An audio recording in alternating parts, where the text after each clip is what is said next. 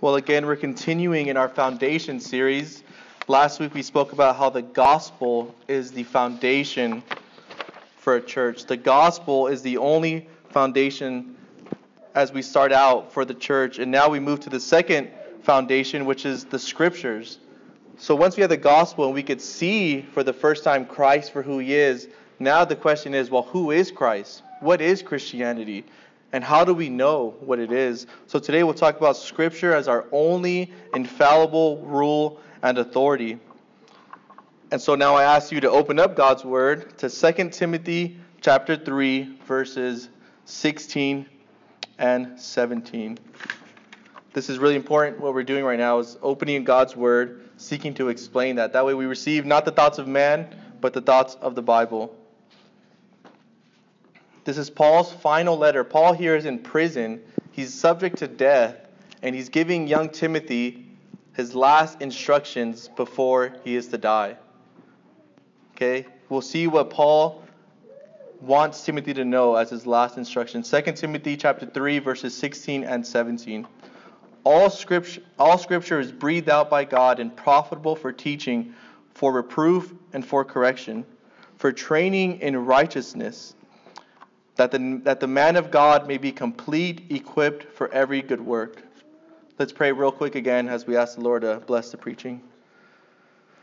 Lord, again, we come before you. Thank you that we've been able to sing praises to your name, Lord. Thank you that we've been able to sing songs that are about you and that glorify your name, Lord. And now as we turn to the preaching of your word, Lord, as we open up your word, your scripture, Lord, give us the ability now to understand it, Lord. Give us the ability, myself, Lord, to preach it and to teach it in a way that's edifying and that's even captivating, Lord. So we ask that you would be with us now as we open up your word.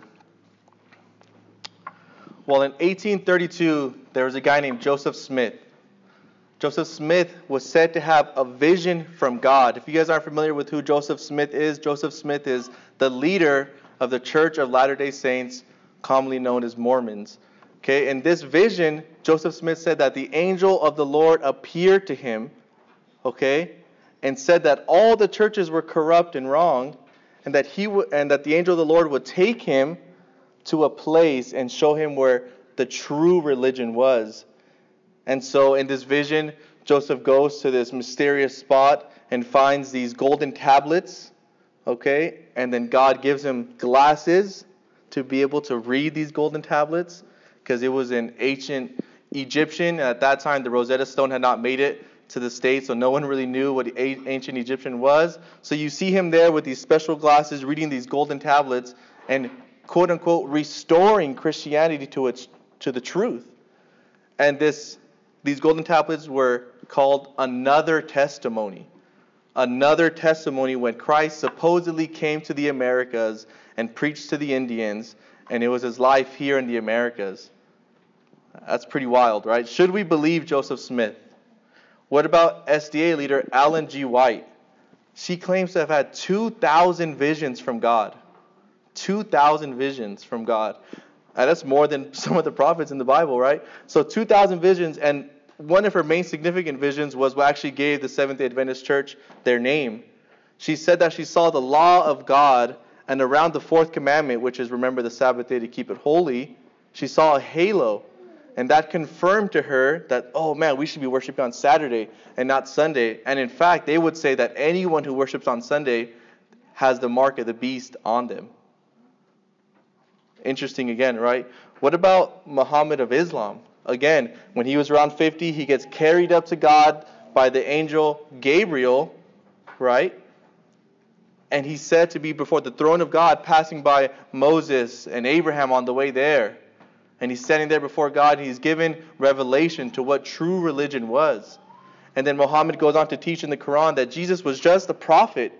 He was no greater than Abraham or Moses or Noah. He was just a prophet. In fact, they uphold the virgin birth. They uphold Jesus' miracles. But then they say at the crucifixion that another man that looked like Christ took his place there. And Christ hid away and ran. And he was carried up to God. So in Muhammad's Islam, Muhammad's version of Christ, someone dies for Christ. But in Christianity, Christ dies for us.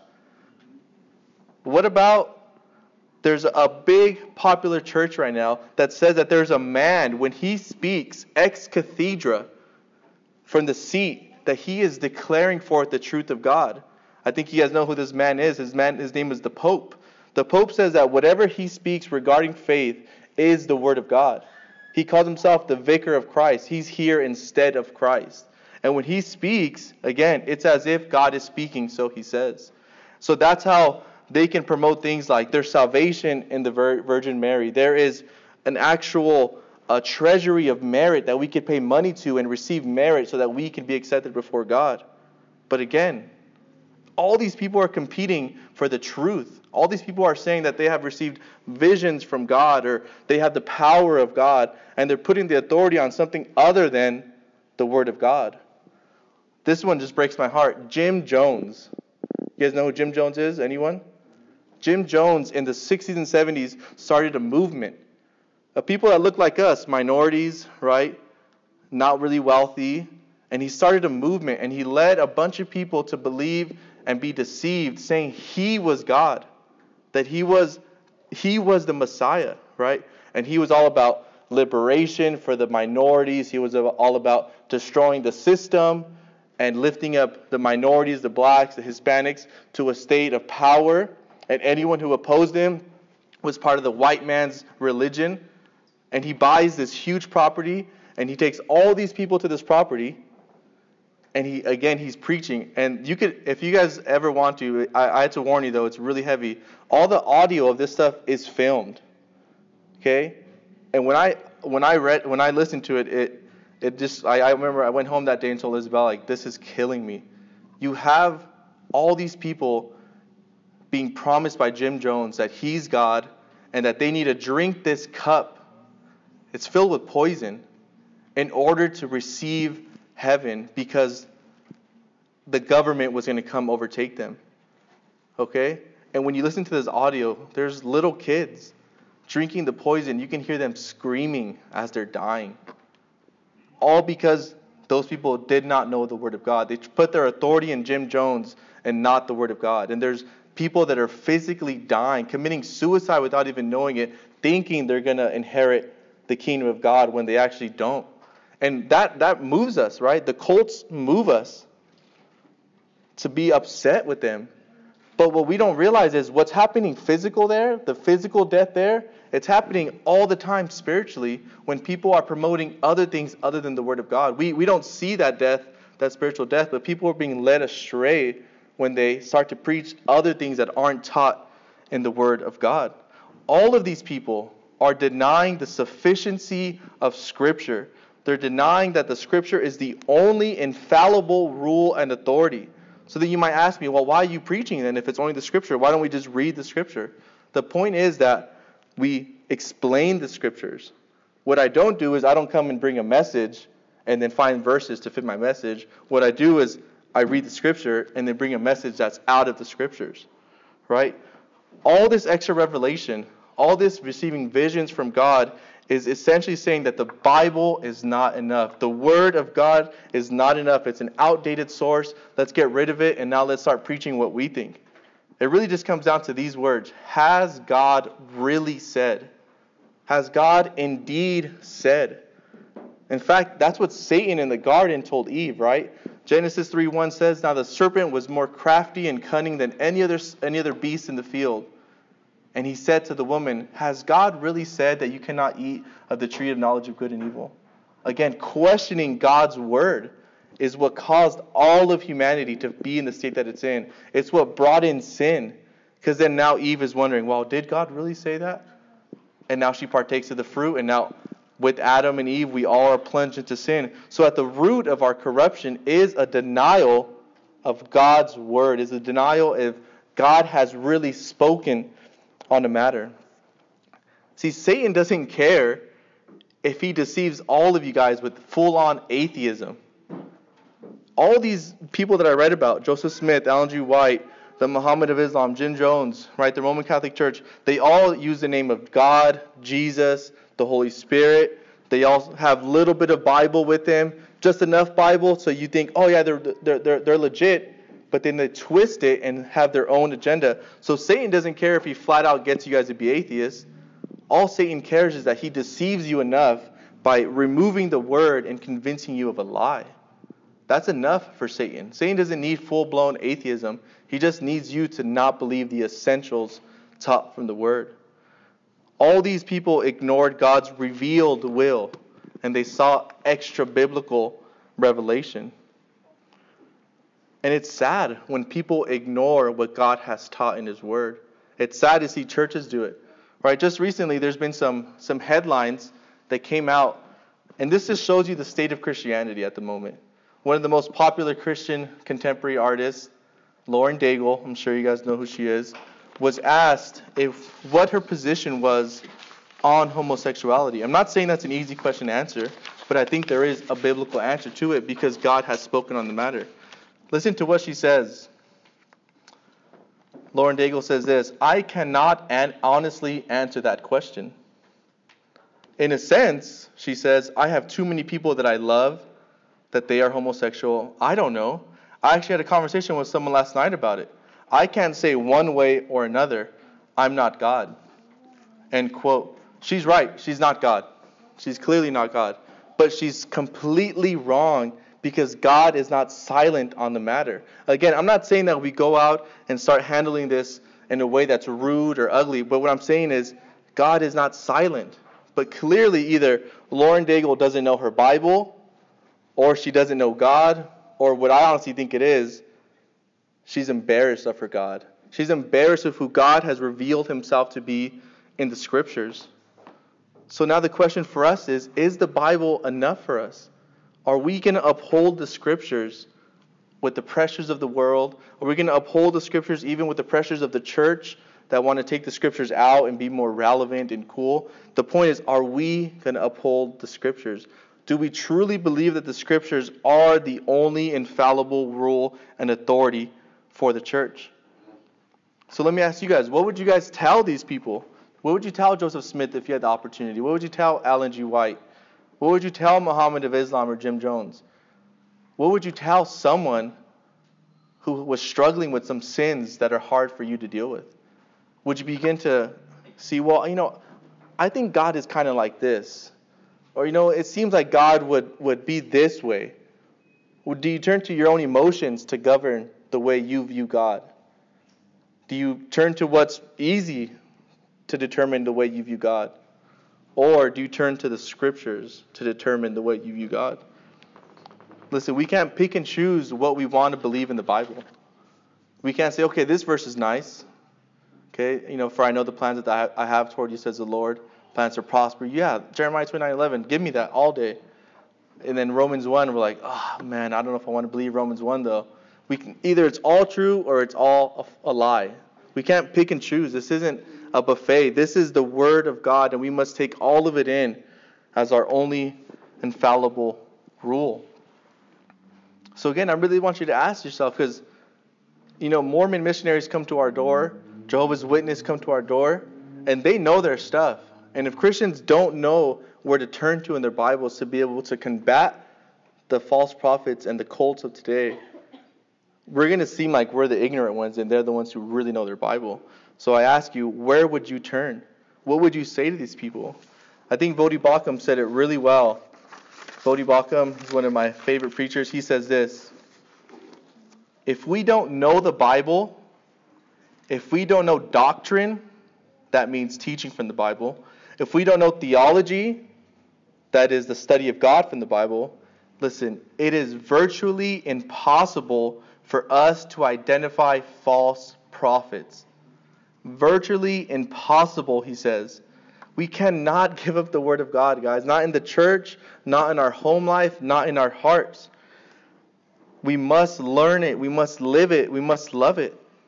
So now, as we move on, I want to give just three different settings, for the way that the Bible has shaped culture, the way the Bible has shaped the church, and the way that the Bible should shape our lives. Christians used to be called people of the book. Historically, this is the first setting, historical setting. They used to be called people of the book. Okay, so much so that in the first centuries, when the Bible started going out to different parts of the world, obviously translation was needed, right? People needed to translate the Word of God into the new languages. Well, there's a story of a pastor who had received his new translation to be able to preach to the congregation, and one of the sentences was actually missing from the Bible, from the translation. And it must have just been a copying error, which is okay. It happens. But when he was reading that section of Scripture to his congregation, they stopped him and they said, "What are you doing? Get out of here. You're stealing the Word of God from us." And he's confused because he doesn't know what's going on. And the point is that the people knew their Bible so well that when he skipped that one verse, they almost threw him out of the church. So he goes to the translator and tells him, "What did you do to me? You robbed me of a verse and it almost got me kicked out of the church." I'll tell you, I could go to some churches today and miss a whole section of the Bible because no one's following along. No one knows their Bible that well. Remember, back then, you had to carry around the Scriptures in a wheelbarrow because they were all wrapped up. It wasn't a nice little bind like this. It was heavy. So they had to memorize their Bible in order to be able to call out false teachers. But in our day, man, no one can even identify false teachers. The reasons false teachers even exist is because we aren't able to identify the truth from the Word of God to call out false teachers. The Reformation in the 16th century really had its origins in the study of the Word of God. Martin Luther, a German monk, is wondering big questions like, how is a sinful man made right before a holy God? How do we reconcile these two things? And so he's studying Romans chapter 1, specifically verses 16 and 17.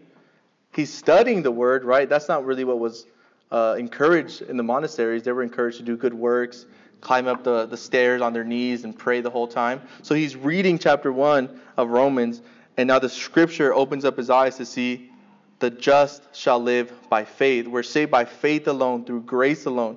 So in the Reformation, really, all Protestant churches really have their root in the Reformation, if they're being honest. At the core of it was a discovery of the Word of God. There's a Latin phrase that's called ad fontes. They went back to the source. They cut out the middleman. They went back to the source to see what the Scriptures actually teach concerning salvation, concerning God, concerning justification and sanctification. So that's the historical setting, right? And Martin Luther, you know what he wanted? He said, you know what? We have the Latin Bible. No one reads Latin anymore. He said, we have High German. Well, no one knows how to read High German. Let's get the Bible into the common vernacular, the common language of the people, so they can understand it. And you know what the church said? That's dangerous. We can't put the Bible in commoners' hands, because they knew that giving the people of God the Word of God was dangerous for their cause, because they were teaching falsehoods. But Martin Luther knew that a people with the Bible were dangerous people for the Lord. Listen, we're so blessed to be able to carry around our entire Bible with us everywhere we go. There's people in China that have no access to their Bible. In North Korea that don't have access to the Bible. Countries where it's illegal to have a Bible.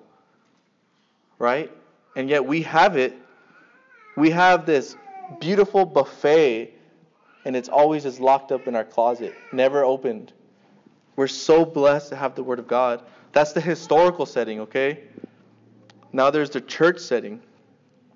I'm going to read something to you. It's from what we would call our statement of faith here, the 1689 London Baptist Confession of Faith. And it actually has a really excellent definition of what the Bible is. Let me read that to you now. Chapter 1 of the Confession says this: the Holy Scripture is the only sufficient, certain, and infallible rule of all saving knowledge, faith, and obedience. Although the light of nature and the works of creation and providence do manifest the goodness, the wisdom, and power of God, as to leave men without excuse, yet they are not sufficient to give that knowledge of God and His will which is necessary unto salvation. Let me explain that real quick, okay? There's two types of revelation, okay? Revelation just means the way God reveals Himself. There's two types. There's general revelation, and that's when you look out, you see the mountains, you see the stars, you see the clouds, you see what God has created in nature, and that's called general revelation. To leave man without excuse, that all people know that God truly exists. They cannot deny that because the light of nature. But as the confession says, that is impossible for salvation, to look at general revelation and be saved by it. So then there's another category, special revelation, meaning how God has revealed himself in a special way to certain people, and now it's recorded for us through the Word of God. So you have general revelation and you have special revelation. Okay? One is no life. It is actually damns people. The other gives life and saves people from their damnation. And here's what's crazy.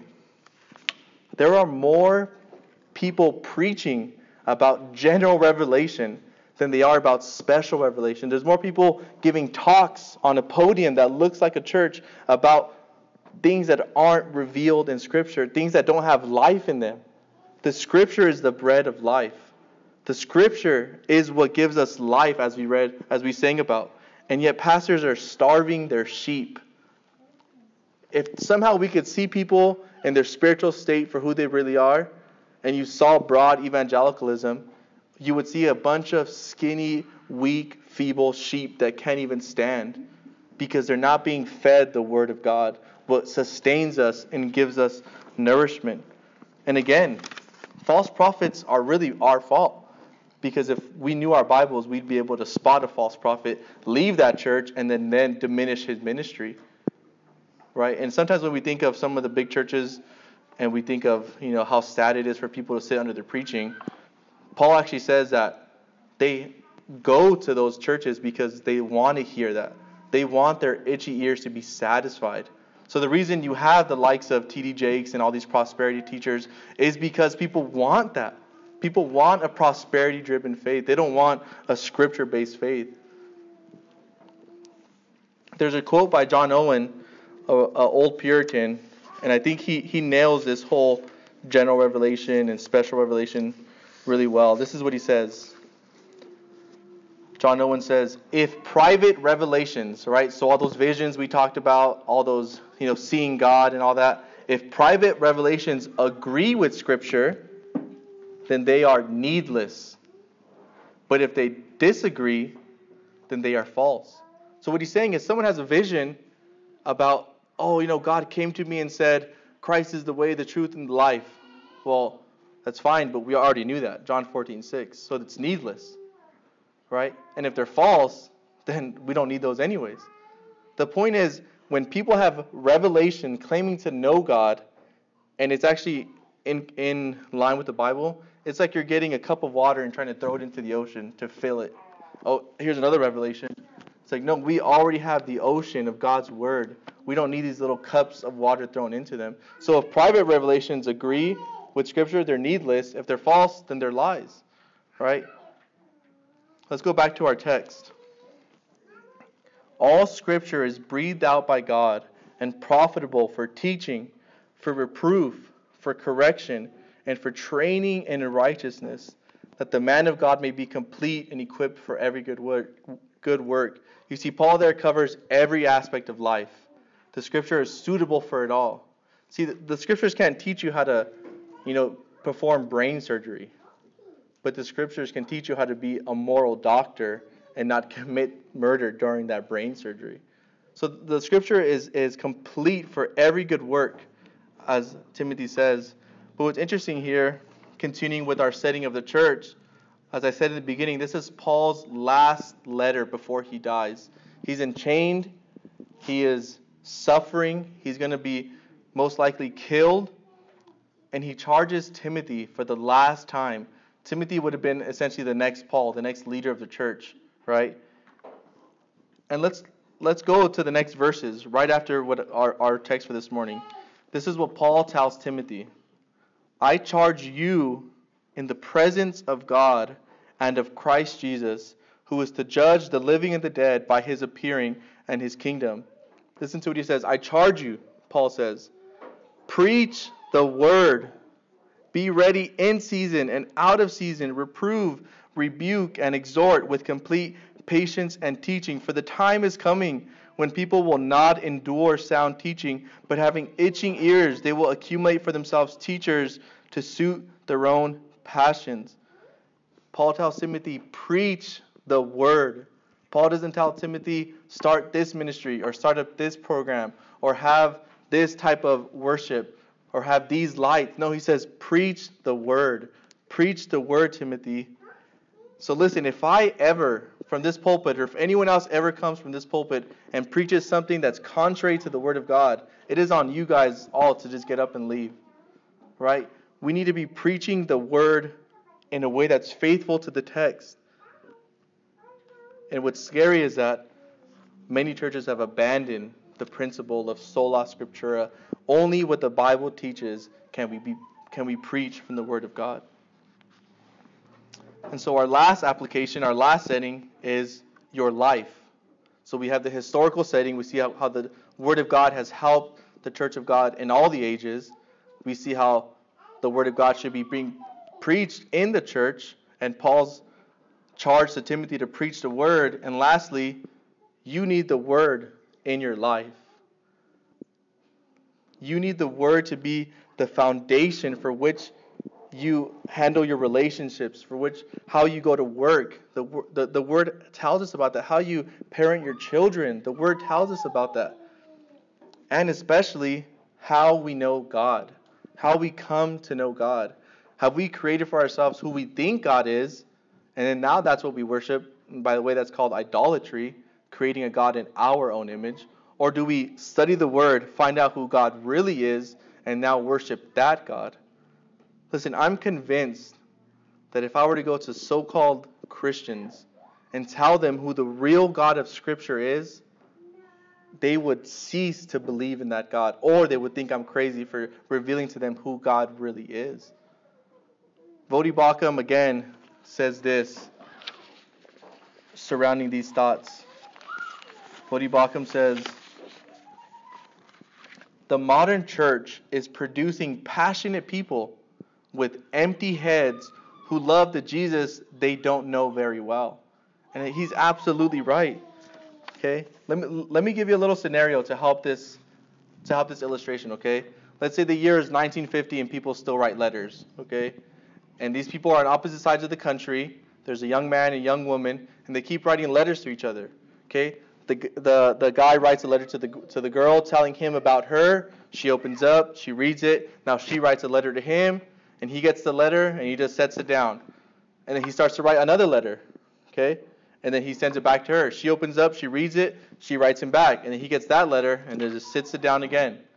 And this goes on and on for months.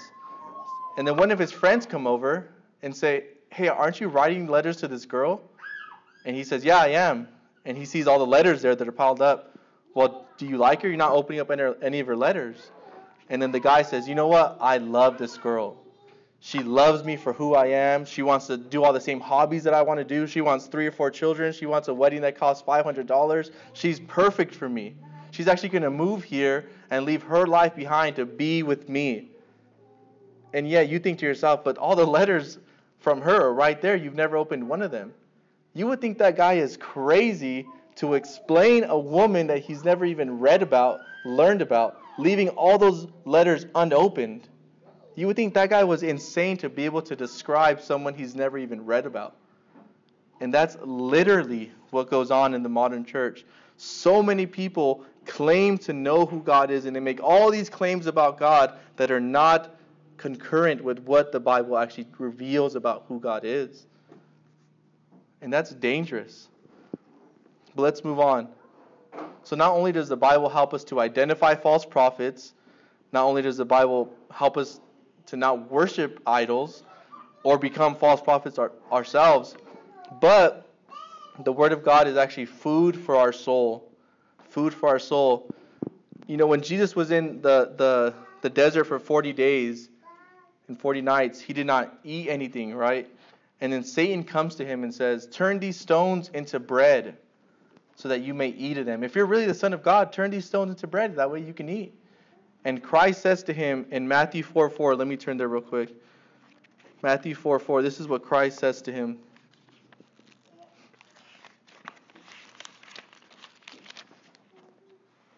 He says, but he answered, that is Jesus, it is written, man shall not live by bread alone, but by every word that comes from the mouth of God. So the devil's saying, here, eat these stones and turn them into bread. And then Christ says, no, man should not live on bread alone, but on every word that proceeds from the mouth of the Lord. And that's exactly it, right? When we are spiritually starving, when we are famished, what we need is not social media. We don't need to text our friends and be like, hey man, can we meet up and go get some coffee? I'm feeling down. That's fine. But primarily what we need for our famished souls is the very word of God, is the bread of life. 1 Peter 2:2 talks about a baby yearning for its mother's milk. And Peter says, just as a baby yearns for the milk of its mother, that's the way you should be yearning for the word of God. And I'll tell you guys, when Lucy is hungry, she doesn't care what's going on in our schedule. She doesn't care where we are. She'll cry and cry and cry until she gets to eat. She doesn't understand the concept of waiting because that's how hungry she is for the milk of her mother. That's the way that Peter describes Christians. We should be so hungry for the word of God that we won't give it up. We won't do anything that will get in the way of us getting our daily bread. Right? Like John Piper said, if you have to choose between breakfast and the Bible, choose the Bible and get a breakfast bar and go on the road. That's how important this is to us. Now, I'm not going to make you raise your hands, but I would guess that most of us have not read our Bible this week. It's been sitting there all week, or we've turned to a scripture here and there, or we read the daily verse. Right? Again, we have a buffet of God's word that is to nourish our souls. And it's just left there on our tables and our counters. We need the spiritual food. If I were to go to a starving man on the street and say, here, I'm going to leave all this food right next to you, he would not just say, okay, thank you, and wait 6 days to eat it. No, that starving man would pick up all that food and devour it because he's hungry for the word of God. Listen, when our souls are starving, that's the way we approach the word of God. That's the way we need to see the word of God. We can't turn to social media. We can't turn to our friends before we turn to the word of the Lord. Now, lastly, what about the word of God in the place of our family life and our friendships? You know, when someone accuses you of living your life in a way that's contrary to the word of God, and they show you from the word of God that you're living contrary to it, how do you react? Do you give in to your emotions? Do you give in to your pride or to your ego? Well, let me show you. If you do, then even though you claim to believe God's word, it doesn't govern your life. Right? If we're going to say that the scriptures are our sole authority for life and practice, when we are confronted with the word of God and see that our life doesn't line up with that, then we are actually bowing down to ourselves as our authority.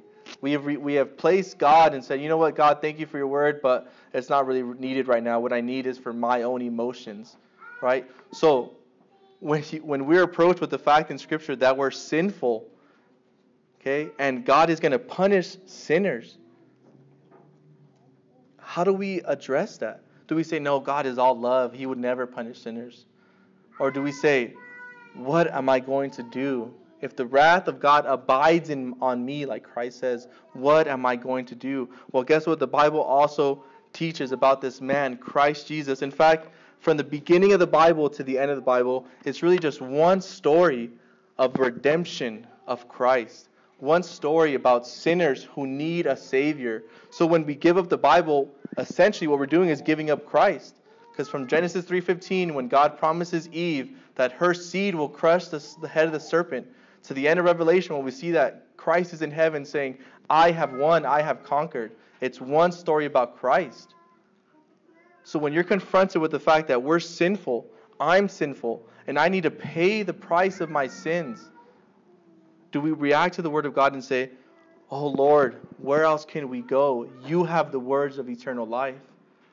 So listen, the scripture is not just some theological book that we're to study all day and night. The scripture is food for our souls, and it's actually the story of redemption for sinners who are on their way to hell.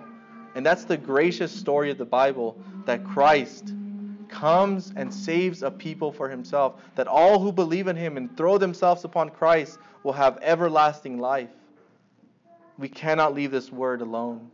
It tells us a story of humanity, of who God is and who we are. Let's pray.